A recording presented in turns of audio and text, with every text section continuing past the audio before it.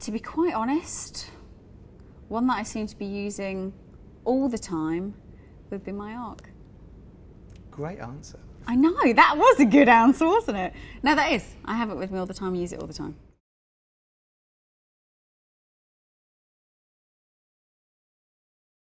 Jason. Oh my God, Jason. Otis is funny, but Jason is off the wall. He's just odd. That's all there is to it. But I love him for it. He will have me crying with laughter in the studio. But like doubled over, can't breathe laughing in the studio because he's that funny. Yeah.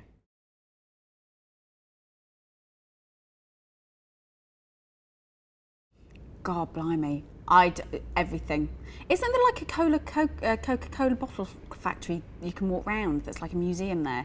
You'd have to do the helicopter tour of the canyon. You'd have to go to the shooting range. You'd have to seriously do like the shows and the nights out and the clubs and the... Oh my word, it would just be, yeah, messiness for 4 days.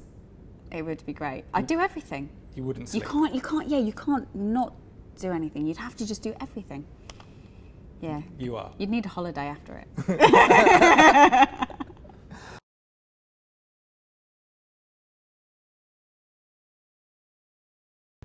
think it might have been a Sagem or something.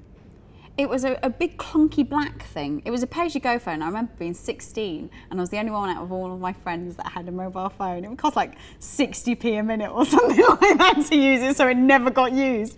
But it was this big, fat, clunky black thing that kind of had a big bulbous bit on the end and a proper aerial and everything. I can't remember what it was. It wasn't very nice. I do remember my next phone was a really kind of sexy little one-to-one silver number that was random. But I have actually had a few Sony Ericssons in my time, and funnily enough I say that, I have got one at home, which I pulled out of my drawer yesterday. Do you know what it was? No. I didn't look at it. It's the little silvery number Walkman phone that slides out with orange. Oh, W580 maybe? That sounds about right. Yeah, I've still got that at home.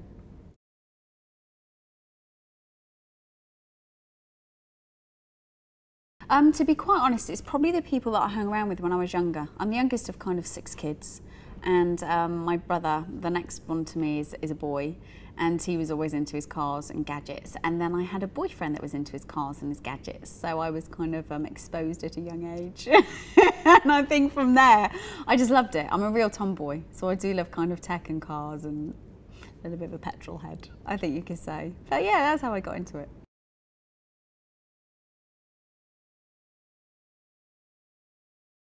Affected me badly. I mean, look. What made me become a Sony Ericsson, joining with the programme, and how has it affected me? To be honest, it was something that was brought to my attention, which I absolutely thought was a great idea. And I love the programme, the way it had been executed. And I've worked in retail myself, and I know how hard it can be, and I know that you get very little reward from companies for the hard work that you do. And so I saw it as a real great incentive for you being able to put more into what you do and get more out of it and be rewarded for doing so. And I loved the idea of that. And how has it affected me? I love being part of it. I love being part of the team, and I love meeting you guys, to be quite honest. It's the highlight of any time I come on Insider on tour. The fact I get to meet all of you and have pictures taken and have great conversations, it's a lot of fun, and I love it. It's affected me in a good way because I feel like I'm kind of part of the gang.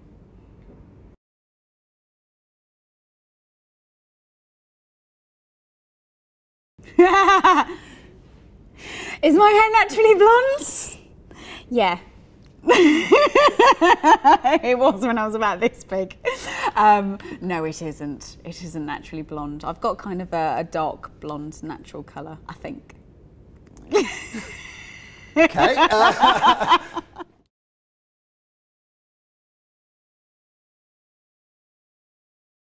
Ronan Keating. Have I just said that out loud? Should we leave it there?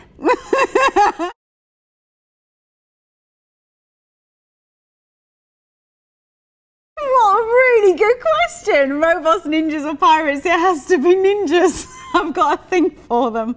In fact, I haven't got my phone case, my little phone socket actually says I love ninjas. Okay, yeah. But robots are a very close second because I love Titans. I don't want to put anyone's nose out of joint.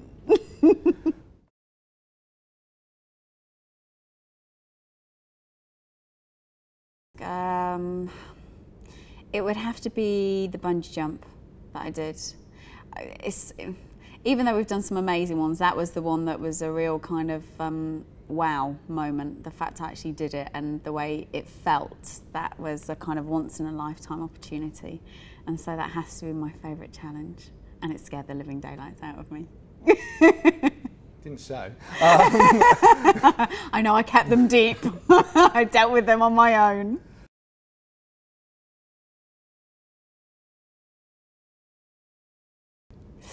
Oh, in Vegas, if I had one bet, red, black or green, I would go black.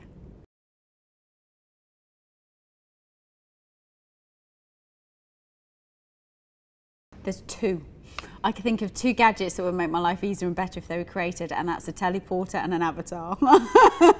Someone to live my life for me, in other words, somewhere to get somewhere immediately. I spend a lot of time travelling and that would be brilliant. But those two I think would be amazing.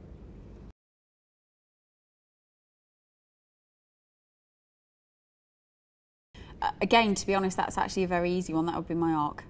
I live on it. It's as simple as that. That is my lifeline, my calendar, my email, my contacts. I would be lost without it. So also, quite obvious, but that one, to be fair. It's like I can have a speaker, nothing to listen to with it. Headphones, nothing to plug it into. For that on its own, yeah, I can use that.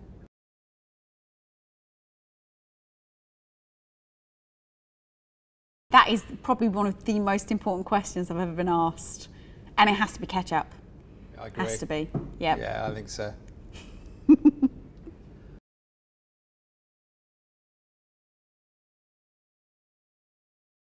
Do you know what? It's quite amazing, to be quite honest. The way it's moved on, a lot of people used to see technology as a boys' genre, and it so isn't now because technology's moved on and it's now open to the masses. There are as many girls that love their technology, especially because of the way smartphones have gone, as guys do. And so it's great, and I love the fact people actually ask me questions about tech and I have the answer. I love that feeling, and it's great that we get recognised for having a brain as well as a look. And yeah, that's an important question. That's a good one. But no, I think it's great. I think it's really important, and I love the fact it's just becoming more so.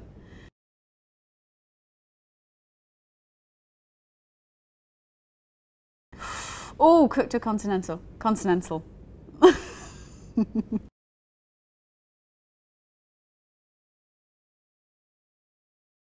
It's a fairly new gadget, to be honest, but it's one that I know I would have loved if it came out years ago, and I know I will continue to love because I love music, and that's a Wowie speaker. It's literally a speaker that you plug into an MP3 of any kind, and it has a panel at the bottom which is rubberized, and you can stick it to a surface, and what it actually does is turn the surface into the speaker. So it adds bass and definition and depth, and it's brilliant. I love them, and I travel with them all the time. So wherever I'm in the hotel room, just find some glass and annoy every other room around me, and it's great.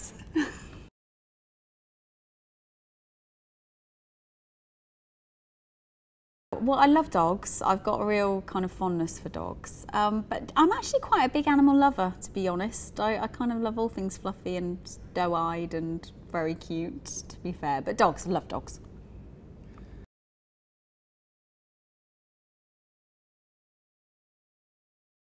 I don't actually think they necessarily are intentionally biased towards the products. It's just, from the time being, Apple seem to have dominated apps markets, and kind of their products are always the ones that people seem to want to know about and want to see and hear. And obviously we're there to give people the idea of what's available and what's around, and they obviously always seem to kind of be coming out with something that we end up covering.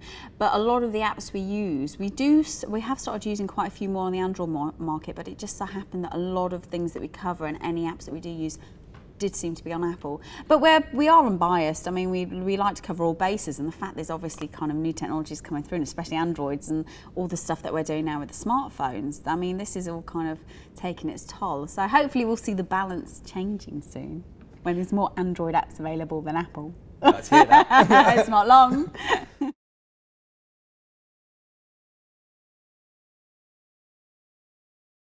Okay, the Jaffa cake debate. Is it a cake or a biscuit? It is a cake, and do you know why?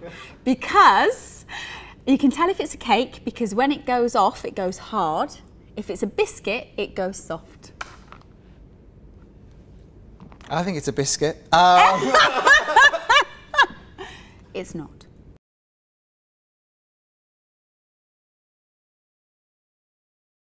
Something easy to use, something quick. Has to be a great camera because I don't really carry a camera around with me at all. It is my phone, is my camera. I need something that is great for business as well. I need something that will check emails efficiently and probably has quite a few good ringtones. I like to have a bit of fun. So yes, all of those things are a must.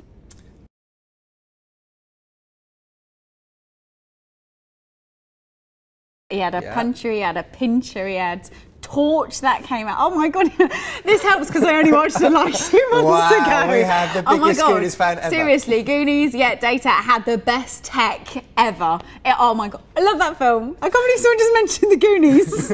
So it helped him get out of some sticky situations. He does, because he fell down a hole and he had his pincher that kind of went up and they used the punch against the baddies even though it went down and he had to pull it back. So what sticky situation have you got in and what gadget would have helped you? His belt would have been brilliant when I go out clubbing, to be quite fair.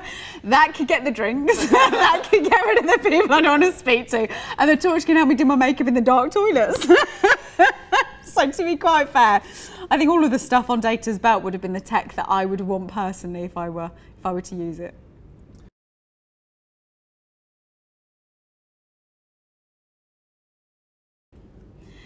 Okay, Stephen Hawkins. I just want him there to listen to anything that he has to say. Elvis Presley, entertainment at its best, and he just seems a little bit of a wild character. Plus, you could just stay up until all hours in the night, like he did in the Jungle Room, playing the piano with his mafia. So there's two. Who else would I have there? Oh, this is quite a tough one. Marilyn Monroe. I'd love her there. Don't know why. I just think she's great. Absolutely think she's superb. And I think it'd be quite interesting to hear stories from some of these people, to be quite fair, and what they got up to. And who else would I have there? I'd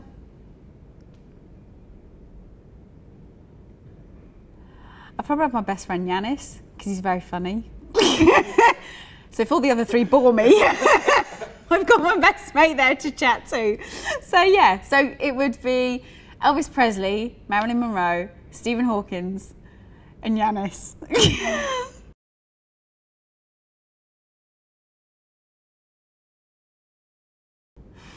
God, that's quite a tough one. It's hard to think of other things you can add to mobile devices that isn't already there.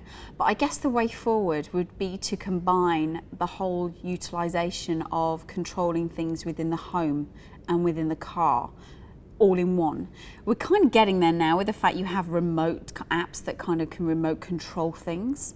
But I think that would be the way forward. You'd literally get home. Can you imagine just slotting your phone into a slot somewhere and it's like your key card in a hotel, and that can control certain things around the house, and it's the same with cars. And it's the integrated technology that combines everything and marries everything together so that it becomes more universal, I guess.